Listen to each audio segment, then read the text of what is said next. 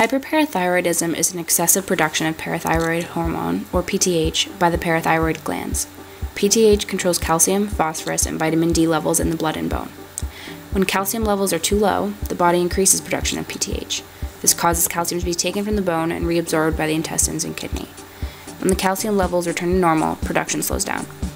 There are two main types of hyperparathyroidism. Primary hypoparathyroidism is caused by enlargement of the parathyroid glands. This causes an overproduction of the hormone and raises the level of calcium in the blood. Secondary hyperparathyroidism is when the body produces extra hormone because calcium levels are too low.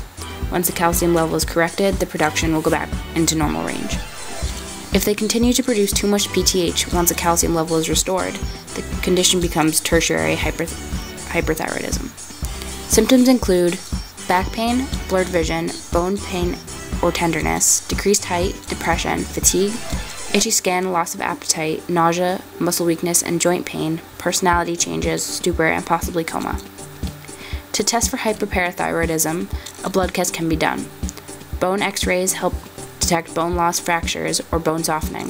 Ultrasound or CAT scan of the kidneys or urinary tract may show calcium deposits or blockage.